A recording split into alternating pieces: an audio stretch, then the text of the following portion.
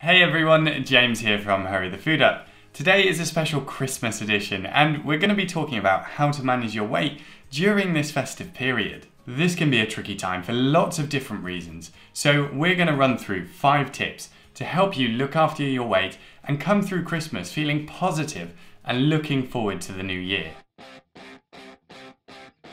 If you're new to the channel, then hey, welcome and happy Christmas. We do weekly videos on loads of different weight loss topics, so if that sounds good to you, then make sure you press subscribe and the notification icon to stay up to date with our videos. And actually, I think this full face one is a bit too much, so I'm going to swap back to the other hat. So the first tip is all about mindset, and there's one huge thing that I need to get across to you and for you to remember over Christmas. Short-term changes are not going to impact your long-term weight loss goals. If you end up eating more than you meant to or need to over the Christmas period, then don't worry.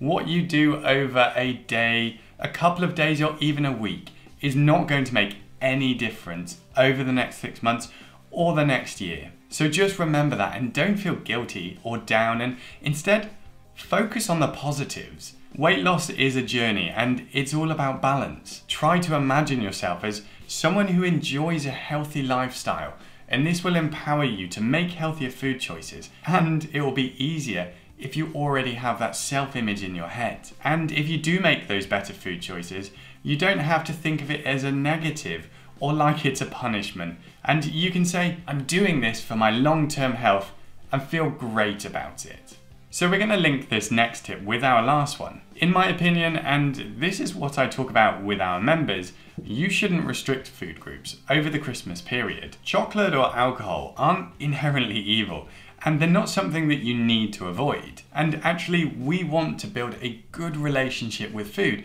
and restricting food groups generally doesn't foster that relationship. What I've found is that it's also really common for people to try to completely avoid these naughty foods with good intentions, but it ends up backfiring. We've only got a finite amount of willpower, and after trying to ignore something, we end up doing the opposite.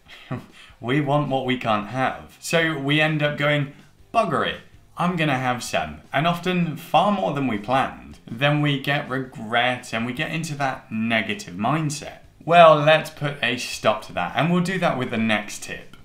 Mindful eating during the Christmas period is one of the most powerful tools that you have at your disposal.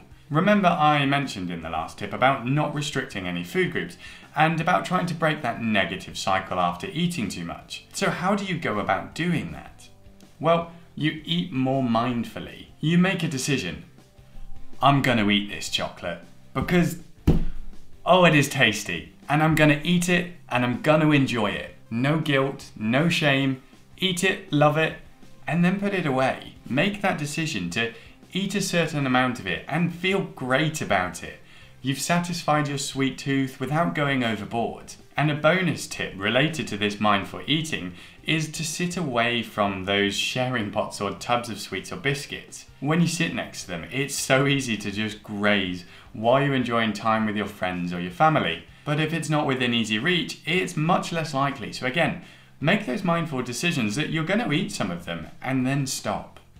I would also recommend trying to keep active during this festive period. It's not always easy when there's so much going on, but how about a 20-minute walk? 20 minutes isn't a big part of your day, but it can make a massive difference physically and mentally. So try and do that, and remember that I enjoy a healthy lifestyle approach that we've already talked about. It's pretty common to feel a bit sluggish and just a bit bleh after eating lots of chocolate or spending lots of time indoors. So going for a 20-minute walk will just help you feel that little bit better from that point of view as well. So I would really recommend it.